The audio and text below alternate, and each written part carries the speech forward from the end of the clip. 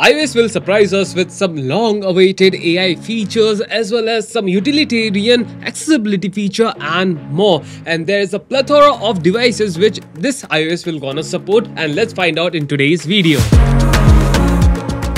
Let's start with the talk of the town, AI features. So first is voice memo transcription. Imagine using your iPhone to record any lectures or a meeting and then having it automatically transcribed into text. That is what voice memo transcription is all about. Second is photo retouching. Tired of pesky photo bombs? Well, with this AI powered photo retouching, you will be able to remove objects from the background, move things around, or even change the color according to your preferences and make the picture perfect. Third, on-device AI search. Finding your stuff on iPhone is about to get way faster and more accurate. AI will supercharge search across the entire device, understanding natural language and digging into more apps to get you exactly what you want. And fourth, AI-generated emojis. Stuck in just a text conversation and cannot find the right emoji? No worries. AI-generated emojis will suggest perfect emojis based on what you are typing. Fifth, automatic reply. AI will be your email and messaging BFF,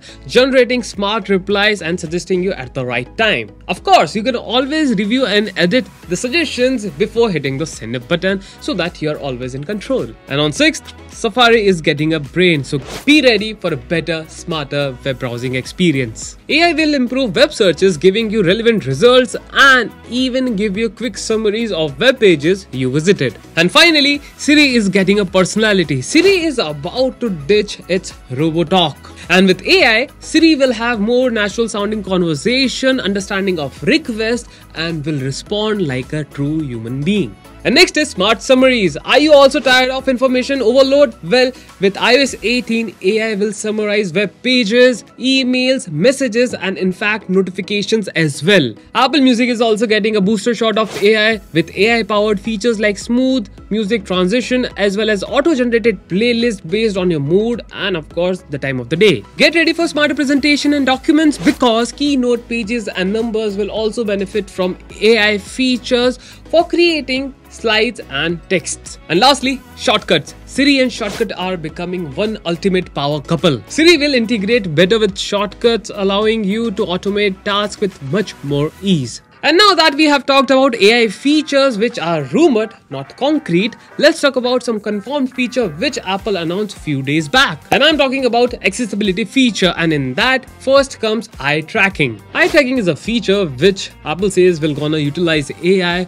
to let people with physical disabilities to navigate more easily through iPadOS and iOS. Music haptic is another iPhone feature which company says is a new way for people who are deaf or hard of hearing to enjoy music on their iPhone. The Taptic engine in the iPhone will play taps, textures, and of course refine vibration to the audio of the music. And it is needless to say that this feature will only work with Apple Music. Another feature is vocal shortcut, which lets you set custom utterances which Siri will understand and will launch a shortcut or will complete a complex task. Another accessibility feature is vehicle motion cues. It will use sensors built into iPhone and iPad to recognize if the user is in a moving vehicle and will respond accordingly by animated dots on the edges of the screen representing change in the vehicle motion. This will help people who suffer from motion sickness. Finally, let's talk about some features which we were waiting for since ages. So first and foremost, yes my friends, all the iPhone users, you can rejoice because now you can customize your home screen. Forget fixed magnetic home screen layout because iOS 18 will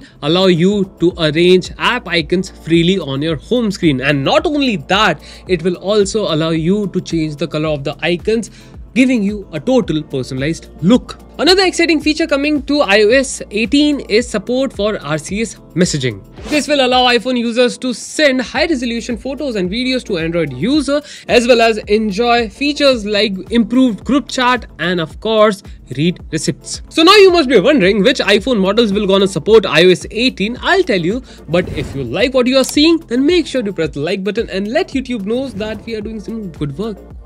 So as far as device compatibility goes, iOS 18 will gonna support iPhone 15, 14, 13, 12 and 11 series, as well as XS and XS Max with XR in between, and lastly it will also support iPhone SE 2nd and 3rd generation. So now let's answer the question of the hour.